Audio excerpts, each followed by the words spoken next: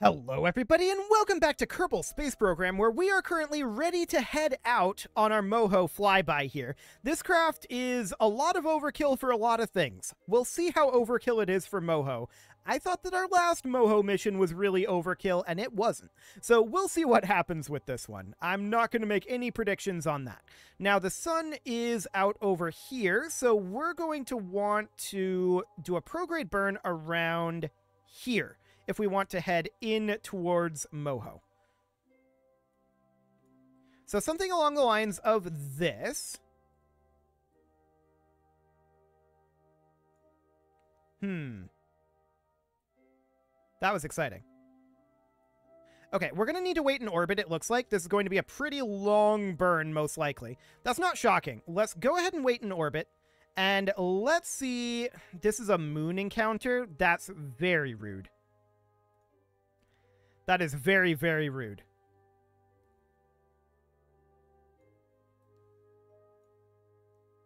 Okay. If we were to just hard burn here, this is like 2,000 Delta V. We still have a moon encounter here, actually. Do we need to wait another orbit? Maybe. The moon is in a very awkward spot for us right now. So let's try adding in another orbit here. That's better. So this is overshooting. I'm not shocked about that. Let's bring this back out. And that's a moon encounter. Oh, boy. Moon! Why do you have to be here? Okay, we'll add in another orbit. How's that looking? That's a Kerbin escape there. We're going to need to pull this back this direction a bit. And if we were to set Moho as a target, what would this end up looking like in terms of getting there right now? It'd probably be pretty bad, right? Yeah, definitely. So we know that we're not in the correct inclination. That's fine. We can position it somewhere around here. And then we can circularize-ish that. Ish. That should be reasonably fine. And that doesn't give us a moon encounter. Okay. Let's head on over to our node. Anytime you want to start turning, MechJeb. I think it is turning. It is. It's just very slow. Okay. So this is going to be a long burn time. Luckily, we don't have to be giga accurate with it. But we'll just get into position here. This is going to be a couple of orbits around Kerbin. So we'll just warp forward a little bit here. There we go. And we will commence our burn as soon as Kerbin properly loads in 50 seconds. 10 seconds. Warped a little bit more aggressively than I was looking to, but we're burning. Excellent. So we're going to burn off the remainder of this fuel here. And we have 12,500 Delta V to get this done. This is just a flyby. Surely that'll work, right? Right. I'm sure this'll work. I think. I hope. I wish. So we're heading on out here, and once we're through the mainsail portion of this burn, it's going to be considerably slower. We'll definitely want a physics warp at that point. The main issue that I have right now is a lack of this drogue chute, but I think we'll be okay without it. We're landing a relatively light body here. We've got our main chute. We've got a single drogue chute. That's probably enough, but we'll see. If we have to, we can enter orbit here and strap another one on, but hopefully we don't need to do that. Okay, so that's flame out, and let's physics warp. Oh, wow, that's very rocky. I didn't expect to be bending like this up here. How are we on just kill rot? I expected this to be stable because of these struts.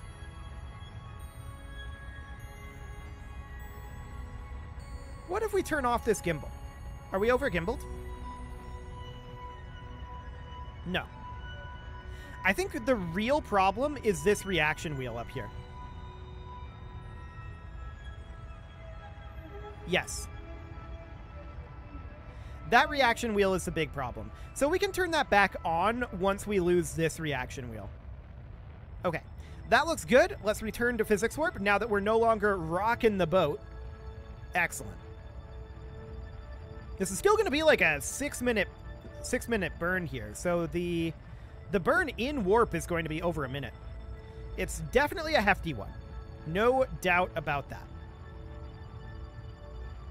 But we're just pushing this right on through here. We've got that encounter with the moon here. We'll be bypassing it soon. Ish.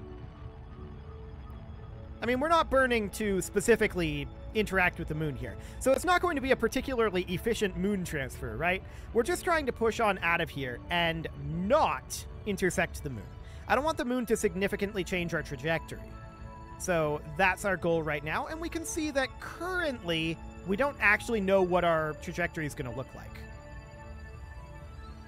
And you might ask why. That is because of the moon encounter. Once the moon encounter goes away here, then we'll be able to see our trajectory and make a determination on when to end this burn outside of the maneuver system. We're going to want to largely circularize with Moho here. And because Moho's in a pretty elliptical orbit, that means that it's going to be interesting to do. But we are able to get a lot of our expensive burn portion done here, which is helpful. This is definitely a more efficient way to get to Moho.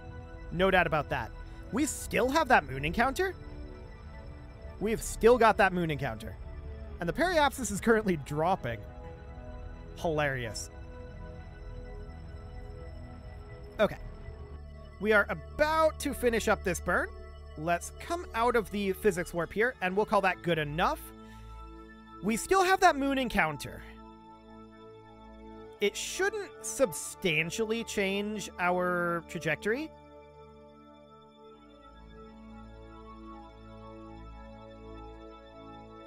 I don't like you being here, Moon. But it shouldn't substantially change our trajectory. So we'll load into the moon's sphere of influence, and then we will warp on out of the moon's sphere of influence. Just a flyby, it doesn't even curve our trajectory at all. It will be a very slight change to our trajectory over what it would have been. But let's see what that's looking like. That's fine. I'm not concerned about that. So we're going to be reaching the ascending node next, correct? Correct. The ascending node is our next position. So we should definitely do an inclination change there. 7 degrees. That's a pretty hefty inclination change.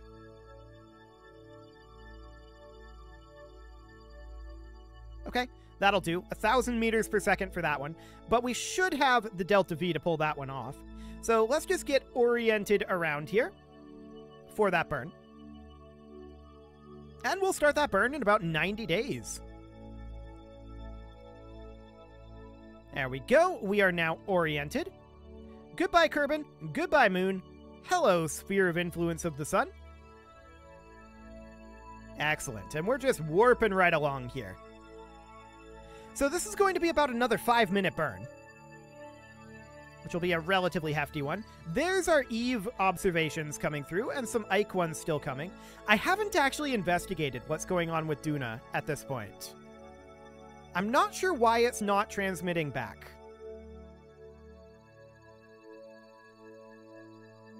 Because it feels like it should be.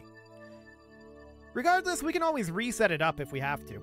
We're going to start our inclination change here in 3, 2, 1, and mark. And off we go. Cool. We'll physics warp this burn and hopefully get through it relatively quickly. I mean, it's still going to be a slightly over 1-minute burn in real time here. Yeah. These are pretty hefty. Like, this is a 1,000 meter per second burn. This engine is very efficient, but it's also very, very low thrust to weight. So it takes a while. But overall, this seems completely fine to me. And on the way back, we'll probably also have to inclination change to get a rendezvous with Kerbin. We'll check the timing on it, but hopefully that'll be a thing. We could enter orbit of Moho. We've done that before. So we may enter orbit of Moho just to control how we're getting flung back to Kerbin a little bit better. That's probably worthwhile, actually. We've got a lot of DV here left. We've still got 9,500, right? So I'm not too concerned about our DV at this juncture. We've got, like, still 2/3 in these outer tanks. So we're doing pretty well on that front. 150 meters per second to go in our inclination change. Make that 100. And 50 meters per second. Let's come out of the physics warp. Let's get this last little bit done here. 3, 2, 1, and engine shutdown. We'll call that good. Should be good enough. Yeah, that's good enough. So from here, we want to enter a circularization around Moho. What's that actually going to look like? Like, that timing is going to be a little wacky, right?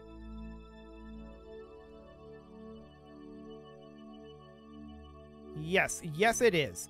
So that would be somewhere around here. But I'd really want it to be more like over here. We're overshooting it if we're going to do that, and we would need to do some radial burning. And have it be something quasi-awkward like this. That'll burn out basically all of our side tanks. But that also means that the actual transfer to Moho will be very, very quick and easy.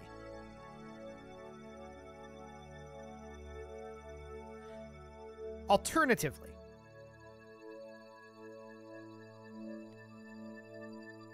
this is a lot of radial that I tossed in there. That's almost, like, actually that's a whole lot of radial. Let's ditch that for the moment, and let's think instead about a burn that would... Well, maybe we just go at the periapsis and circularize there. It doesn't have to be perfect, right?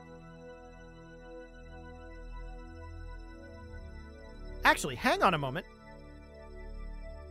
This is an intercept here. It's not a great intercept. We're going to have a lot of speed still. If we were going to not circularize...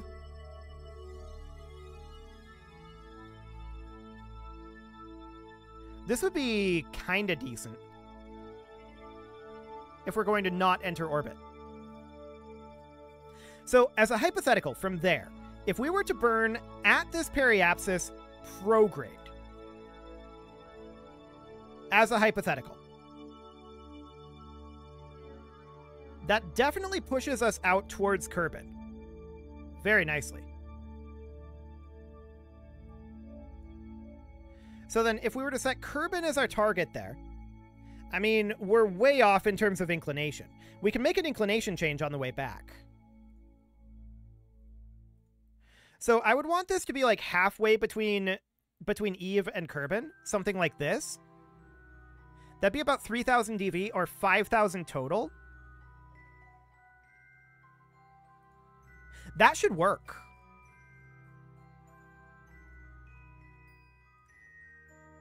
Yeah, we can fine-tune that a little bit once we have this burn done. So let's get set up for this. I like this encounter. I think this is a decent one. We're not necessarily trying to enter orbit, so this is okay. We're just getting a flyby, and that's all we need for our contract here. We just need to return to Kerbin from a flyby of Moho. So I think that's fine. Let's begin our warp here. That's going to be in about 50 days. And then our actual burn here is going to be pretty lengthy again. I mean, this is a 2,000 meter per second burn. Cool. We'll warp forward a little bit further here. We want to hit this reasonably accurately. Our low thruster weight shouldn't matter too much in this context. Burn starting up now. Let's enter our physics warp. Cool. So this burn is going to be a bit of a long one. I think I'm going to cut this burn out. We'll be back towards the end. See you guys in just a moment. Okay, so here we are pretty close to the end of the burn. Fantastic. We've got about 150 meters per second to go in it. Let's come out of the physics warp. And we are going to just... Actually, I came out of that physics warp a little bit early, didn't I? We've got about 10 seconds left in this burn. So let's let that finish up. And then we're going to see how we did. So far, we're not there yet.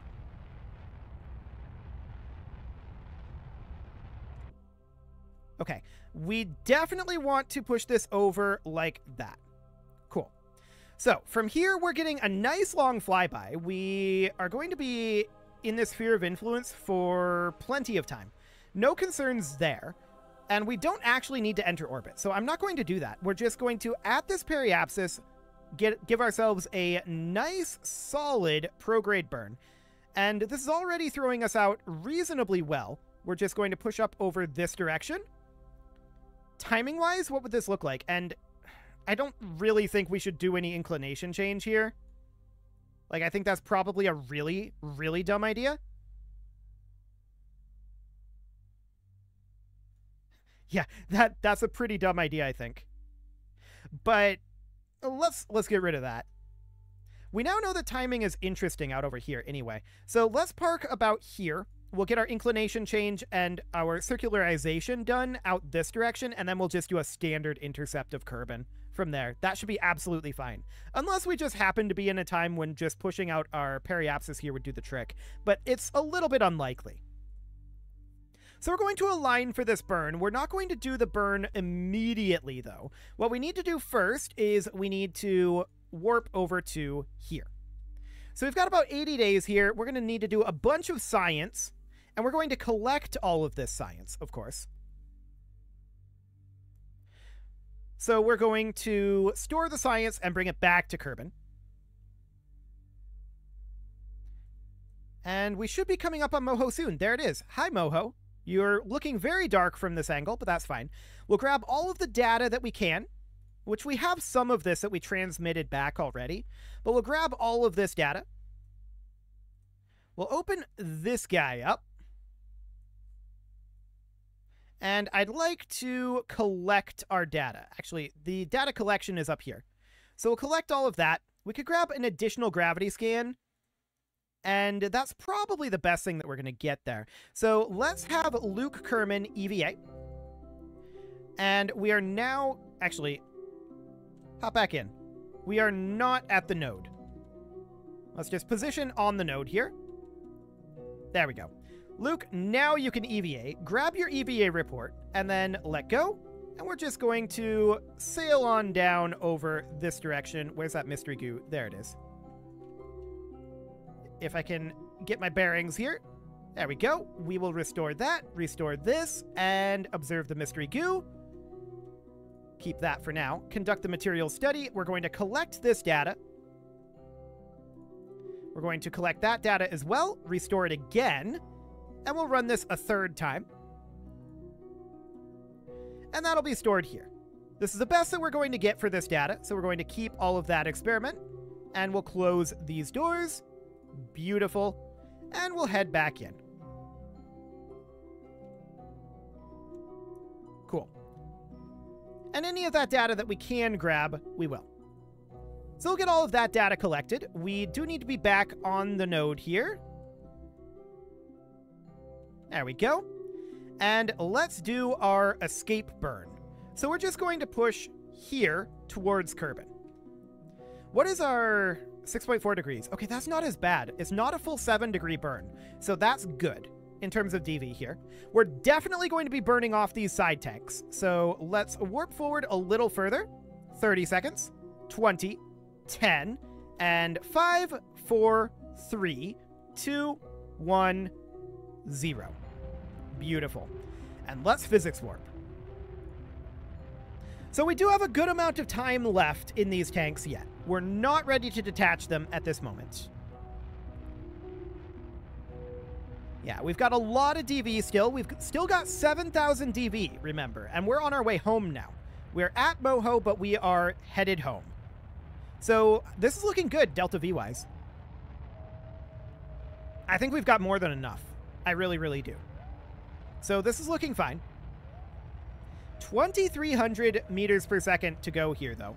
So we're definitely going to be getting a lot of burn heading over this direction.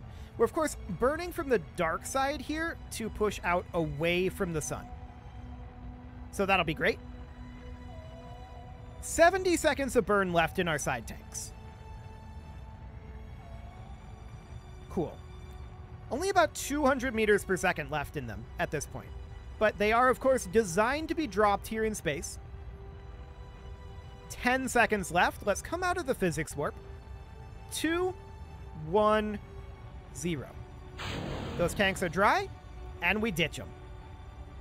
Beautiful. So that brings us up to 3.11 from 2.01. Our thrust to weight is much, much higher now.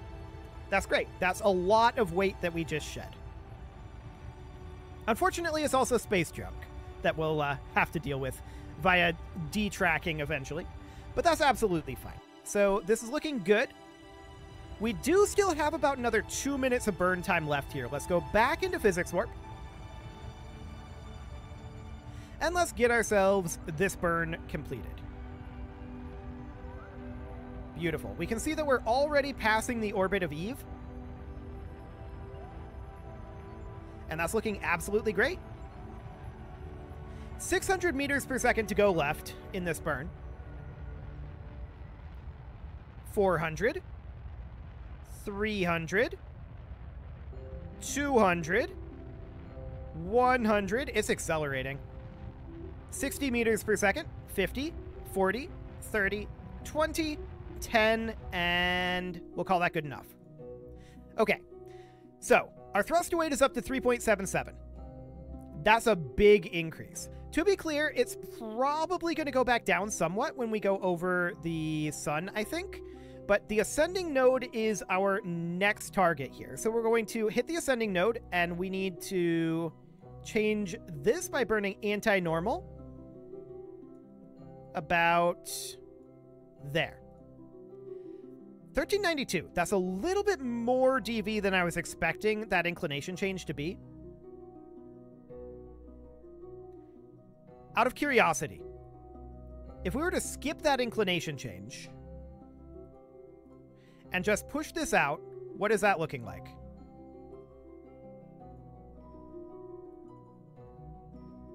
Okay, that's pretty hefty on its own there.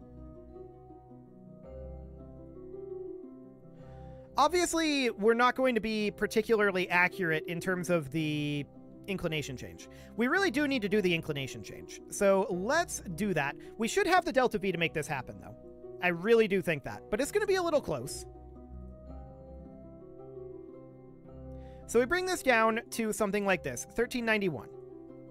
Okay. So that's going to be about a 2-minute burn here in about 48 days. We'll get that inclination change done. And then we'll look to see what our best intercept is. Our best intercept may not, in fact, be what it looks like here. It's very possible. So I'm going to continue to warp us forward a little bit. We're in physics warp. Let's no, we're still in physics warp. Let's regular warp. There we go. That feels more correct. 20 seconds, 10, and 3, 2, 1, mark. Cool. Let's physics warp on our way through here. And we'll see what this intercept looks like. There's a few options that we can go for depending on what the timing looks like. We can try to go for arrow capture here, and that's probably going to be our best bet, in all honesty. So 30 seconds left here. 20. 10 seconds left in this burn. Coming out of the physics warp. 3, 2, 1, and 0. Okay. That should do the trick. Yes, indeed. Now, the next question is, what if we were to burn here?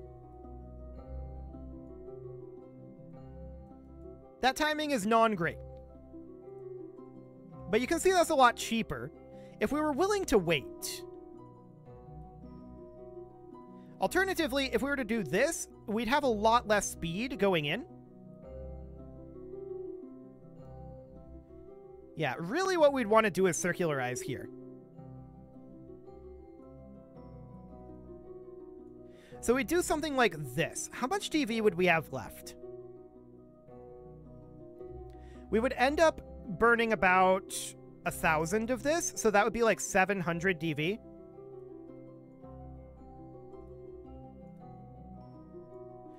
Which is manageable. That is manageable. So that is a theoretical possibility.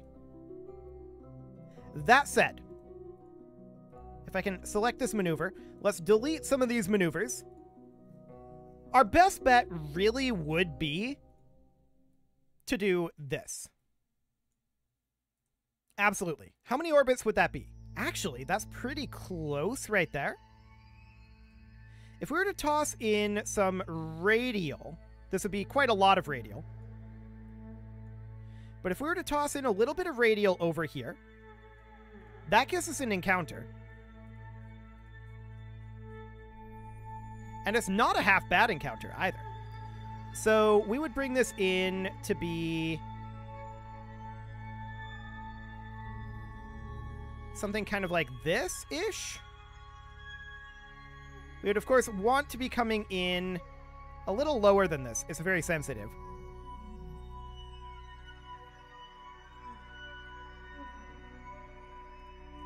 But we'd want to come in something kind of like... Ooh, that's an impact trajectory there. Okay, so we can work with that.